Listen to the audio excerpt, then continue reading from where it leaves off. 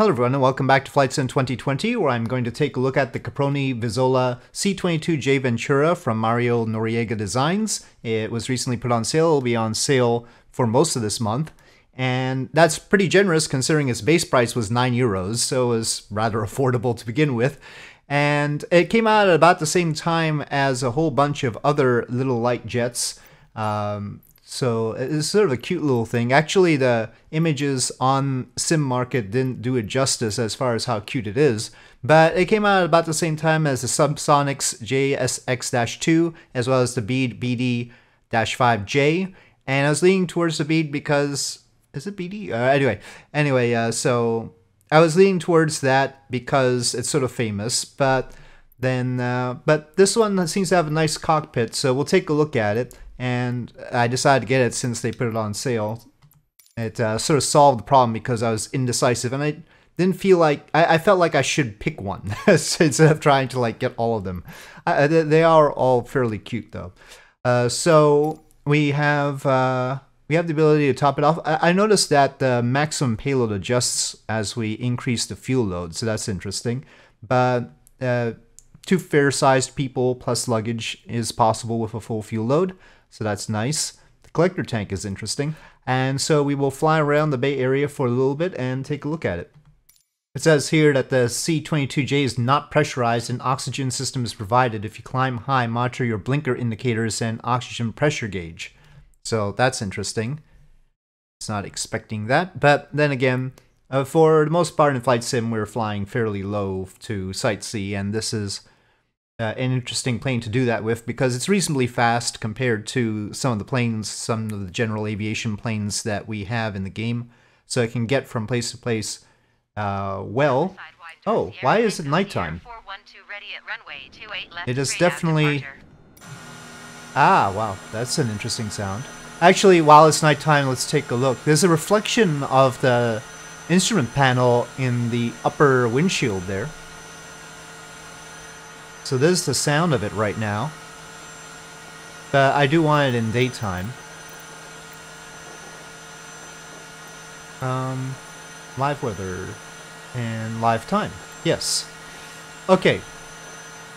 So this is what it looks like. From the look of things, the pilot and passenger or co-pilot sort of have their legs up quite a bit.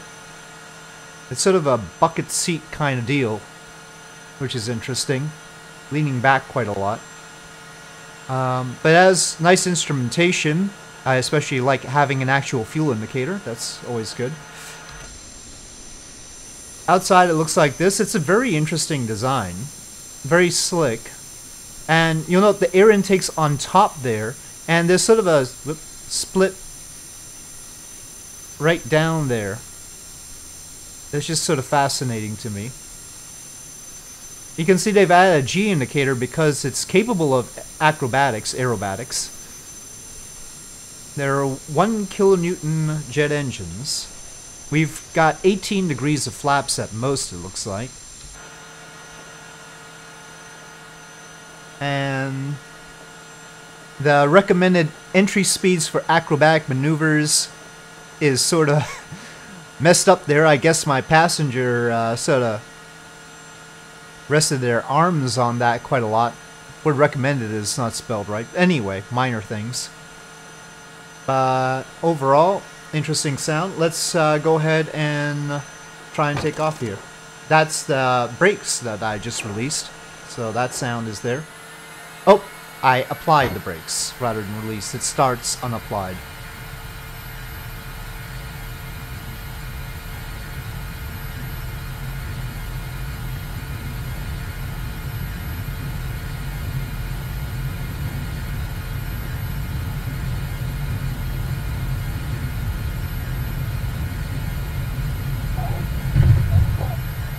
Interesting sounds with the landing gear, actually.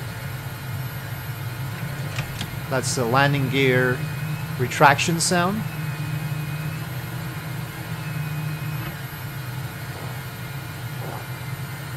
Let's throttle down a bit, retracting the flaps.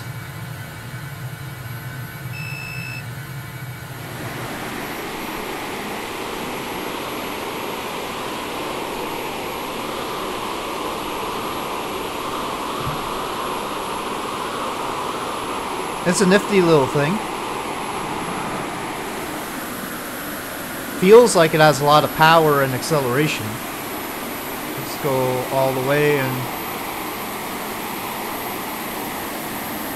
flip around. It doesn't like that angle of attack issue. But how about negative G's?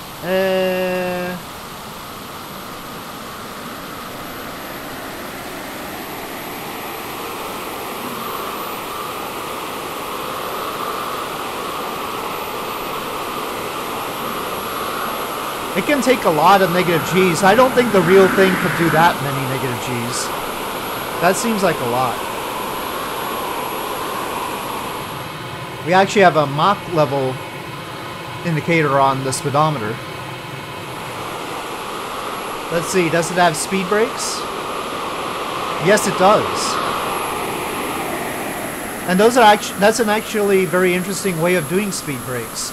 The flap lowers and the speed brake extends. See that? Yeah, that's very interesting. A lot of little interesting things about this plane. It's loud though. You might want to turn that down at some point. Of course, the air intake is like right there, basically. Nice view of our wing there.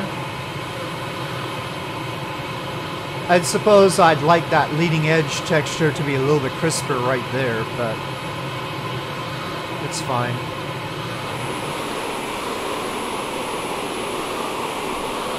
Well, let's see how it does with photogrammetry.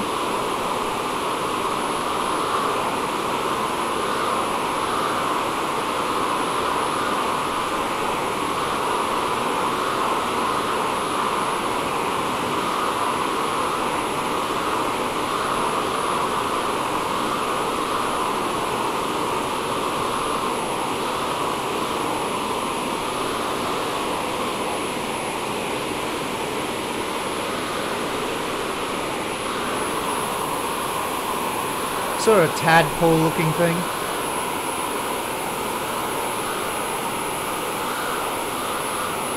Backbell Park there.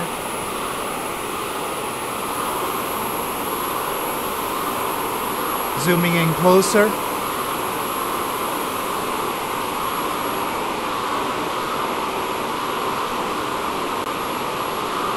Fairly nice looking.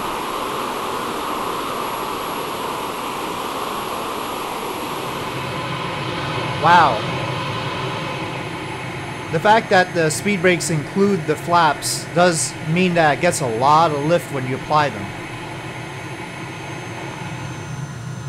Feeling that this is too fast for it. Let's see.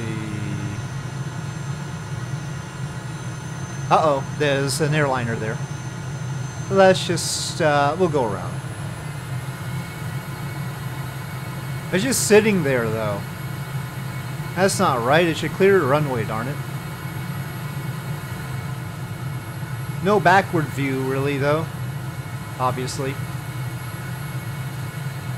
The general sightseeing views are somewhat limited. It's got a lot of interesting sounds to it. That's the speed brakes when we're in the midst of this sort of deal.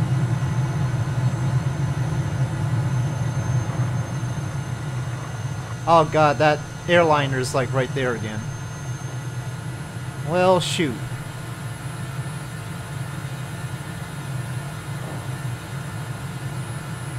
You better stop.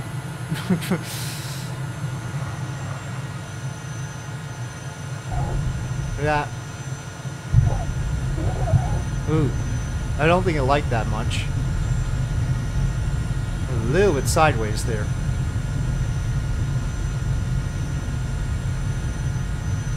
Problem is, I'm still basically fully loaded with fuel, so probably shouldn't be landing like this. Might have wanted to underfuel a little bit.